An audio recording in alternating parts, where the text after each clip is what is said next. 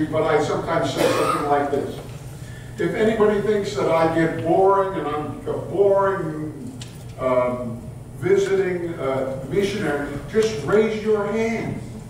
Raise your hand. Well, if you're raising your hand to say hallelujah, you know, well, that's different. But if you think I'm boring, raise your hand and I'll talk louder and faster. Okay? So that you'll know that I'm anointed. Okay, here we go. Okay, here we go.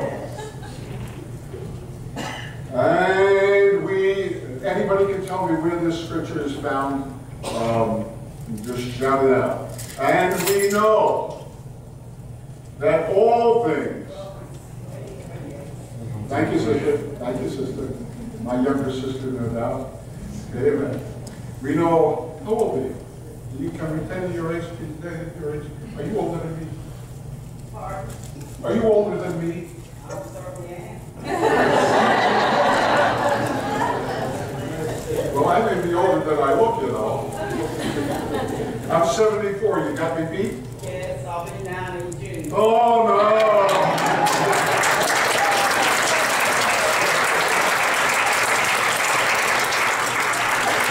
I just got beat. We need you in Romania. Yes. Okay. And we know that all things work together for good to those who love God and are called according to His purpose. I have 7 short points about this. Number 1, we know. It's not that we hope or we guess, maybe yes, no. This is something, it's a surety. I know whom I have believed. And I am persuaded, I am convinced, I know this to be true. It's not maybe yes, it's not maybe no. And we know this. Point number 2, that God, not the mental health professional, thank God for them, not the psychiatrist, not the shrink, not the doctor, not the government, none of those, they can't even touch what God can do in a moment. They are powerless. They do their best, and thank God for their best, but their best at its extreme cannot even begin to touch what God can do in a moment, in an encounter, when you're baptized in the Holy Spirit, when the Spirit of God comes upon you and you're touched afresh, you're touched anew. The vision comes, the healing comes, everything comes. When Jesus comes, the tempter's power is broken. When Jesus comes, the gloom washes away. When Jesus comes, everything changes. And we know that God, King of kings, Lord of lords, He that dwelleth in the secret place of that Most High, everything changes, shall abide under the shadow, the protection, the provision, the healing, the restoration.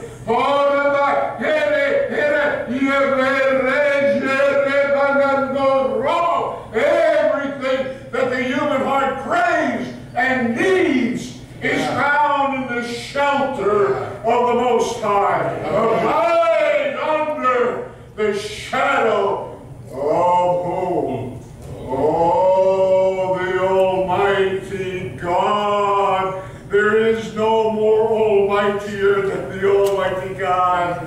He is the supreme one. He that dwelleth in that place.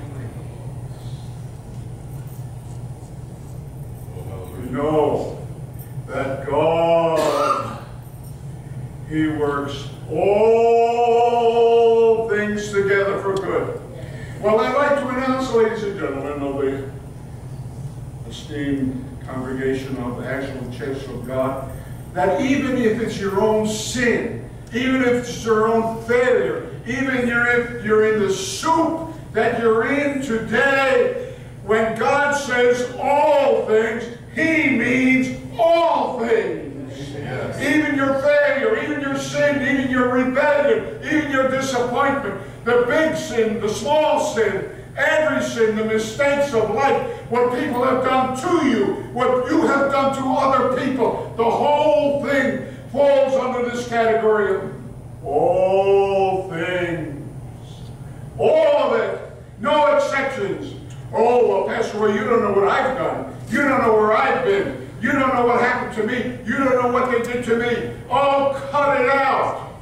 It's excuses. It's an arm's length of excuses. Cut it out. Our God is greater than what people have done. God never gave people the authority to ruin your life. God never gave people the authority to change His plan through your life. God didn't do, if you let Him, that's another thing. But God still works all things. And the next key word is together. I think I told you, but it bears repetition, that I happen to be the world's greatest and most modest crepe maker. There's nobody makes crepes better than me, except of course my sister. But she got the recipe. No, we and I got it from my mother, my Swedish mother. Okay, now here's what you got to do. Would anybody here for supper like a bowl of flour?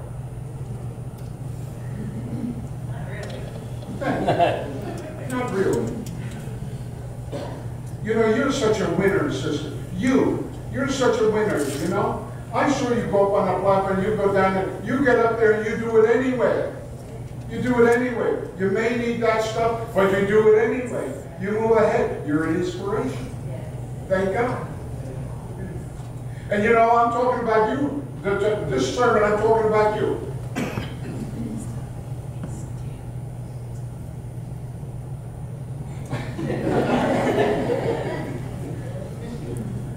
Would anybody here like a cup of oil? You're thirsty? You'd like a Coca-Cola Light from 7-Eleven, you know, bingo? Well, what I have for you is a cup of oil. Oh, would you prefer olive oil? Oh, I think I could do that. That'll really slake your thirst. Yeah. Or how about a few teaspoons of salt? Or how about a stick of butter? A spoon of butter? No, you know, none of it tastes good by itself. But I tell you, when you put it in the bowl, and you get that whip out, and you whip that stuff together, and you whip it until you got a batter. Then you got something together. God works all things together. You whip that up into a batter, and what you do then is that you have a nice hot skillet. Oh yeah. Lord, where are you? Lord, I feel all upside down, turned around. My life is in upheaval. It's getting all mixed up. And I don't know what's happening. And Lord, now I'm starting to feel the heat. The heat is coming. Lord, where are you? I'm praying. Lord God, hello, yes, where are you? I'm here. You remember me? You forget me. I'm here, Lord. You need a nice hot skillet. And you pour this, all things together, on that skillet, and you move the skillet around so the juice, goes all around the corner of the skillet, you know. And then you wait until the one side is dry. I feel dry, Lord. I don't feel your spirit, Lord. Oh, God. And then when you think it's done, you flip it over. You ever been there? You ever done that? I believe that God put this message on my heart. During the break between the two services, I'm preaching the same sermon I did the first. It was good, I think. But this is better because it's what God put in my heart. And I had it in my heart, and my wife comes into Pastor's office where I was hiding out, and my wife says, I think you should preach about all things. I said, you're right. I can't. I'm preaching to somebody that's here tonight, this morning, wherever we are. I'm here and I'm preaching to you. I'm not preaching for the people out there. They can't hear me, but you can hear me. And I'm God's representative here this morning. And I'm here to bring you a message from the throne of God and from the Word of God. And that is that God works all things together. And here it comes. Here's a good one. He's working it together for good. Amen. I told you my life fell apart in 2001. I felt like a dish rag discarded in the corner. I felt I never will preach again. And I really didn't deserve to preach again. And I didn't want to. My emotions were devastated. I was struggling with depression. I told you that, didn't I? Well, no words could ever describe what it was like. But anyway, and you know, God worked it all together for good. And you see the pictures about Romania. I never dreamed that we would be there doing what we're doing today. Not in the fondest dream of my imagination. But God did it. And we're not talking about Roy this morning. We're talking about the God who raises the dead and causes those things that be not as though they were. And that same God is here this morning, and He will do for you what He has done for thousands and thousands and thousands and untold millions of people. Hallelujah. Hallelujah. He will lift you. He will lift you. He doesn't do it for everyone. The next word is for those who love God. You see, it's a little exclusive. He doesn't do it for everybody. He does it for those who love God. Well, I was sitting in church in Kingdom Life a couple of weeks ago. I was the preacher of the morning, and I sat there, and the musicians were going, and they were having such a good time. And, you know, I was sitting on the front row ready to preach. And, you know, I realized that, you know, my love is so imperfect. My love is so imperfect. But then it came to me, you know, David was a man after God's own heart, and he was a screw-up. He was a screw-up. But God looked at his heart, and then I got hope. I said, Lord, I want to love you. I want to love you. That's my heart. I have no other desire in the world. I don't want money or fame, or I have no desire for any of that. You know, I just want to be in His presence, to love Him, and to serve Him in any way that He chooses. And so you folks, an indication that you love God is that you're here this morning. Unless somebody dragged you here. But yes, who can love God perfectly? Well, we love Him to the best of our ability. You know, we love Him. And the second part is how we're doing, Pastor Rick.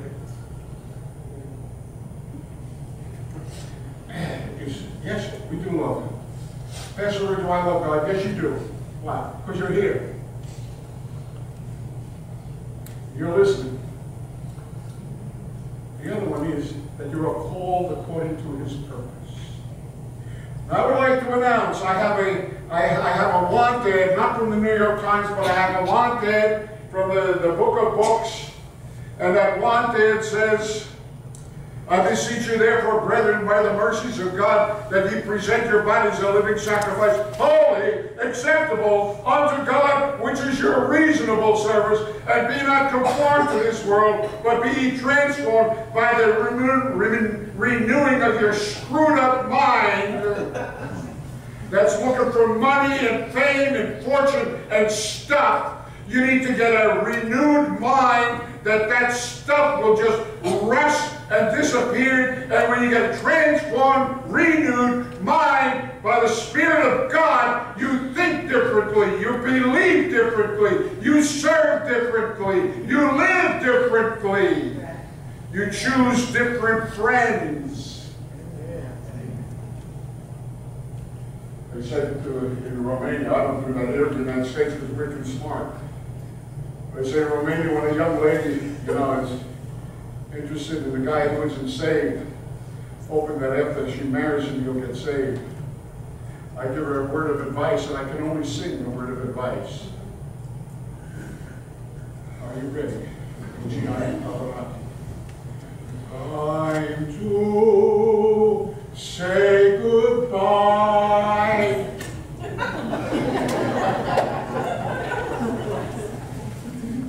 Say goodbye. Why? The instruction book, be not conformed to this world, but be transformed. Be not unequally yoked together with unbelievers. Goodbye. And here's God's employment want ad, that men and women, it doesn't matter your education, it doesn't matter whether you're big or tall, it doesn't matter whether you're that way or this way. I don't want to say the words because I don't want to say fat and skinny. So, you know, it really doesn't matter what you look like on the outside. It doesn't matter what has happened to you. It doesn't matter where you've been. It doesn't matter what you've done. What matters is, at this moment, if you present your body a living sacrifice, give it to God, see what God can do with the greatest mess that you have made, that you could possibly make, and God could take Moses, a murderer, and make him the leader of the children of Israel. God could take the Apostle Paul, who was there at the stoning of Saint Stephen, and enjoying every moment of throw another rock, hit him again, beat him to death, was in the Apostle Paul's heart, and God says he's a chosen vessel unto me. Cut the excuses, dear saints of God. Cut the baloney. Get real. Let us not think more highly of ourselves than we ought to think, but to think soberly. I count. God is still alive. He still works all things together for good. I will give my life to Him. I will surrender all to Him without this, and see what God can do with a broken vessel. And of course, you remember, it's not the vessel that counts, it's what's or who's in that vessel. And when you've given your life to Rabaka Rabanda, where's Rebecca Shetta? Oh, I love these young people here. Oh, you look so good. I love you. Love you, love you, love you, love you. Come to Romania. We need you. But, you know, these young people, full of life, full of life. Oh, when I gave my heart to Jesus at 17, almost 18 years of age, you know, I didn't do it halfway. I gave him all. I was radicalized for Jesus. And I never missed a meal, obviously. The Lord has been faithful.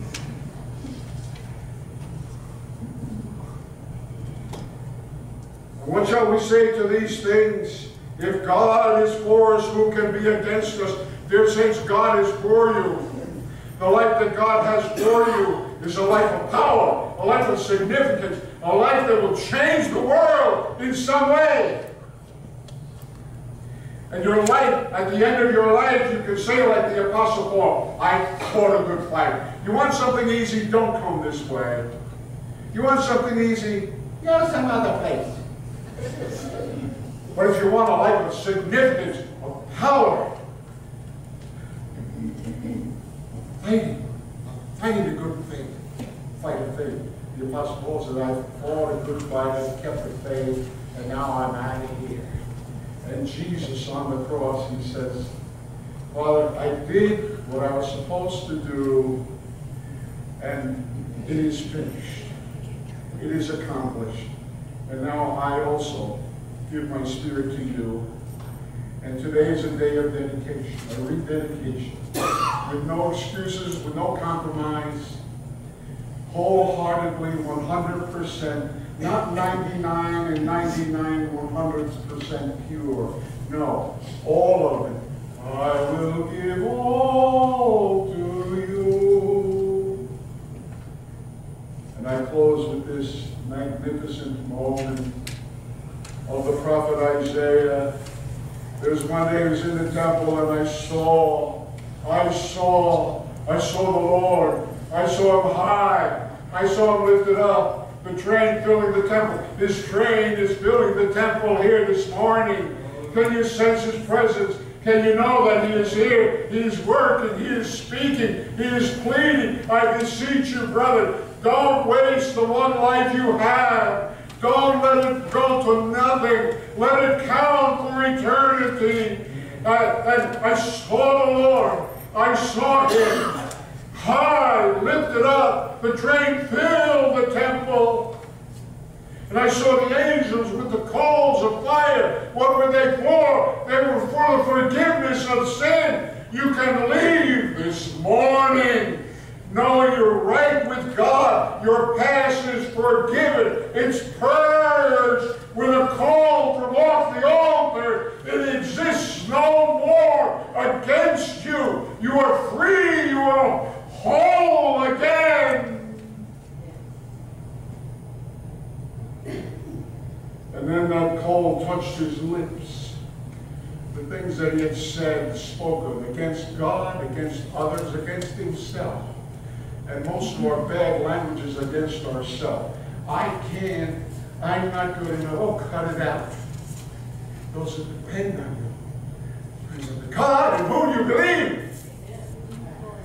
And when he had gone through that process, it was time for God to issue His wanted, His call. Who will go for us?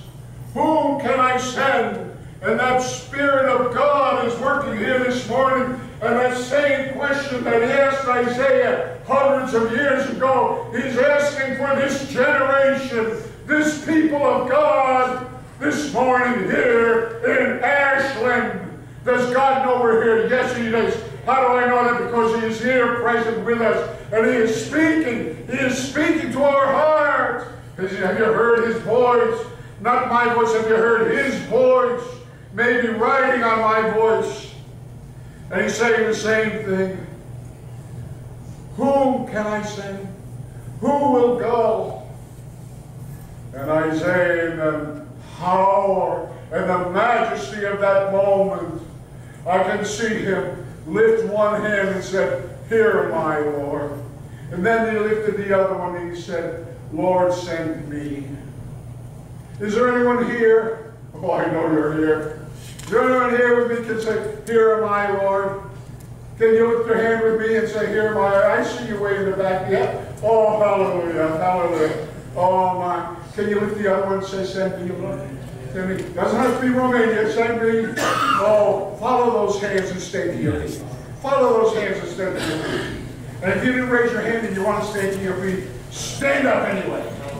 Stand up anyway. Oh. Oh.